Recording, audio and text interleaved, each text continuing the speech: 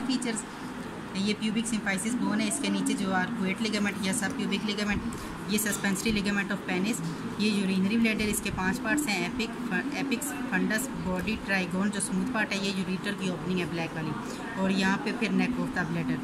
फिर ये सारा जो है ये यूरिथ्रा है, इसके मेल्स में 3 पार्ट्स होते हैं, प्रोस्टेटिक पार्ट, मेम्ब्रेनस पार्ट और पिनाइल या स्पंजी पार्ट।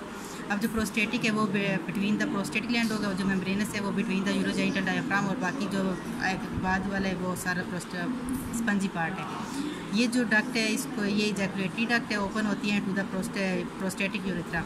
रेट्रोप्यूबिक स्पेस, इसमें ये येलो वाला फैट है और ये ब्लड वेसल्स हैं, ये deep dorsal when of the penis, ये रुगाई फोल्ड्स हैं बीच में। फिर ये कॉर्पस कैवर्नोसिस मसल, और जो यूरिथ्रा के अराउंड ये 2 मसल्स हैं, इसको कहते हैं कॉर्पस स्पॉन्जियोसिस।